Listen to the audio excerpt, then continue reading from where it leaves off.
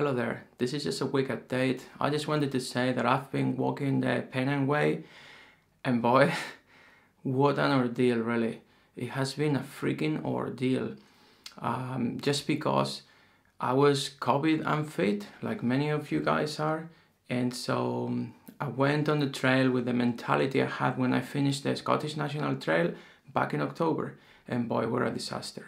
So basically, I aim at doing 40-45 kilometers. I wanted to do 50-55 too. So on day 3, I already got a few blisters. But then on day 4 or so, my feet started to be in pain. And man, so it took me a while to understand what the hell was going on with my feet. And it's just that I couldn't take the mileage. They were completely out of shape. So my body physically, I was okay, because I was training in London, sort of training because I can only go for an hour and a half, and not even every single time. But I was putting 25-28 kilos in my backpack, so physically I was okay, a bit out of shape.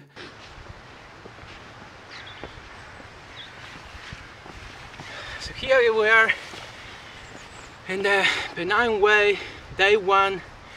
And boy, after COVID break, so to call it, I'm so out of shape. I put some weight on, like maybe 4 kilos by now. And this is killing me, man. But I'm enjoying it. I mean, look at the views. But after days went by, I started to get good sensations. But the problem were my feet, man. So I arrived yesterday and man, my feet really, I don't know. The hike has been around the pain in my feet, suffering every single freaking day. I've been suffering, I've been in pain. It's been horrible, really. It's been an ordeal. I'm going to title the movie My Pennine Way Ordeal, because that's what it's been, a freaking ordeal. I've suffered every day and I've hated my life, really.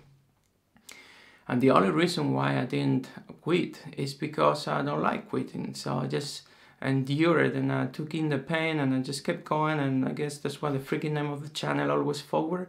So I honored the freaking name and I took all the pain and I just went forward. And seriously, I mean, I don't know if it shows, but look at me. I'm completely wasted. Look at my suntan, really, like, it's been extreme. My feet weren't ready, weren't in shape for the trail, any trail basically, for the mileage. And on top of it, by the way, I wanted to make a movie. This time around, I took my camera gear, so that's all new for me. Adding like 2.5 kilos, if memory serves. But the thing is, so the conditions were sort of ideal, you could argue, like just sunny. I didn't get a single freaking drop of rain in the entire trail, not one. So as a result, first, everything like the earth and everywhere I went, the ground was compact because it was dry. So everywhere, like tarmac or whatever it was like tougher than in general. I never got any water sort of refreshing my feet, only here and there a little bit. Water sources, man. They were non-existent. Horrible when it comes to water sources. Imagine you come after putting that mileage, super thirsty, and you have around 600 milliliters of water and you just drink 200 milliliters when you want to swallow the fucking bottle, even the plastic. Well, that was me now, Here, I have P number 1. I don't know if you'll get to see it. It's fucking pee, because you can drink your pee so many times. I mean, so much so that if you watch the video when I publish it to the end, you will see how extreme the freaking water situation was. It was freaking extreme, really. But yeah, the summary is, it's been a freaking ordeal. I was completely fed up of going up and down the freaking hills, up and down the hills, and when you're not going up and down the freaking hills, you're going up and down the stiles. So this is the third one of these shit style gates. It looks a lot wider here on the phone, but it's super narrow. It's just to give you the bare minimum to fit your backpack. And it's just the third one in 150 meters. I mean, seriously, look at this. Look at this, man. So, and then your backpack hits, son of a bitch. As you walk out, your backpack hits here, you know, because it's too damn narrow. And like there's 1, 2, and 3 where the house is, in literally 150 meters. This is what this trail is about. Just private land and borders and all this shit, really. And very little mountains, very little real outdoors. All you see is fences and gates and stiles and walls, you know, to tell you that this is private. And everywhere is written private, private land, private footpath, private everything, private. Man, what a pain of a trail, to be honest. And I thought it was boring, like boring landscape, very little wow thing around, you know, like seriously. But all in all, it's been an experience, like a very painful one. Seriously, it's been horrible. I think I suffer more. I told my wife, I think I suffer more in this hike. I think I did 12 days. This freaking hike gave me more pain and suffering than all my freaking hiking entire career. And I'm not kidding you. It's been since the morning until late in the day, just suffering with the freaking blisters and the pain and the skin that was like, you know, the moment I put my running shoes in the morning, like literally 30 seconds later, my feet were like damp and sweaty. There was something about the skin, it was dry.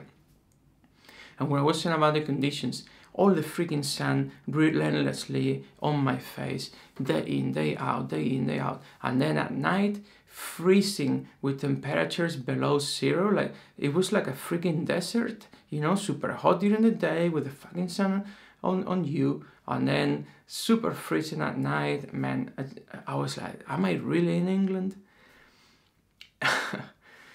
So yeah, but regardless, I managed to finish it. It took me a lot of will, you know.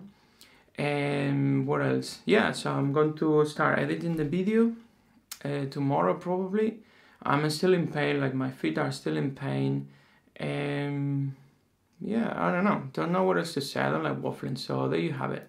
So yeah, expect a video maybe in a week or two, because today I spent the day pretty much looking at the footage I have, and so it took me quite a while just to watch it.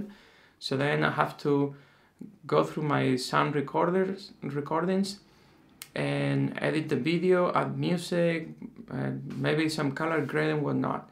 So yeah, anyway, this is it. This is just, today I didn't even set up the whole thing properly as how I usually do. I just wanted to throw this video in and just to let you know that yes, I did the Pennine Way, and say you're gonna have a video coming soon. Alright, so I hope you all are enjoying the less restrictive COVID rules, and that's it. Before I forget, I wanted to thank all the people that helped me finish the trail. I don't think I could have finished this trail in these conditions without the help of these lovely people I met on the way. There are too many to name, but seriously, I hope you know who you are, and I already thank you, but I thank you again publicly, and you've all been great and awesome, man. Thank you so much. And without your help, I don't think I would have finished this, really. It's not the help itself. Sometimes it's just the morale boost. Yeah. And what's your name? Antonio. Antonio. Hi, you guys? Yeah, Daniel. Daniel. Martin. Two brothers. So just act as if there's a picture, and then I will freeze the frame. Okay. Cheese. Happy days.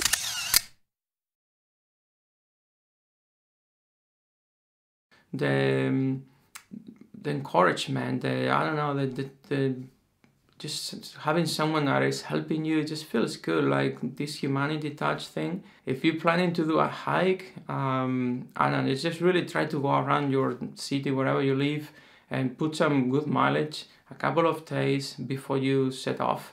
and because or otherwise don't be as freaking stupid as I was, because I was aiming at doing at least 40 kilometers per day, and trust me, my feet couldn't take it, and I still pushed them because I wanted to do it this way. And don't be so silly, trust me, it's not worth it. You don't enjoy the trail and you suffer, and it's not worth it. It just occurred to me, you know, like, why don't you have an ibuprofen to help you dealing with the pain? Call me weak if you want to, but I think that's what I'm going to do afterwards. Anyway, thanks for watching and see you soon. Take care, bye.